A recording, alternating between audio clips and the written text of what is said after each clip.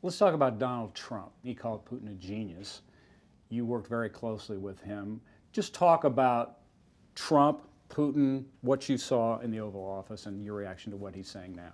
We were on our way to Europe for the famous Helsinki summit, and Trump went out to the helicopter to answer questions from the press, and he said at one point, the meeting with Putin may be the easiest of them all. He has some kind of affinity for strongmen leaders around the world, and I think that's what's at stake here. But it's not based on any coherent policy.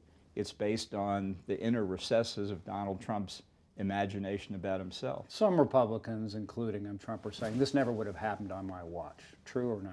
Well, Trump has said it wouldn't have happened on his watch, because basically anything that Biden does, Trump will react against, whether Biden may occasionally be doing the right thing or not. But Trump had no idea what the strategic issues were with respect to Ukraine. We tried to talk to him about it. All he cared about was finding that DNC server that Hillary Clinton had used against him in 2016, and he wanted to know where Hunter Biden was getting his income from somewhere inside Ukraine.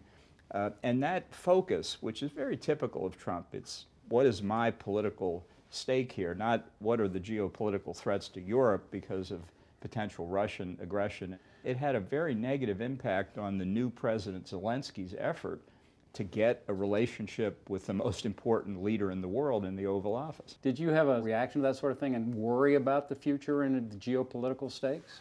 Well, I've gritted away a lot of my teeth and have a lot of bites in my tongue from the things that I didn't say, because what we were trying to do was keep U.S. national security policy vaguely on some coherent track. But the way he spoke about Zelensky with Putin gave signals that he didn't respect him and didn't care much about him.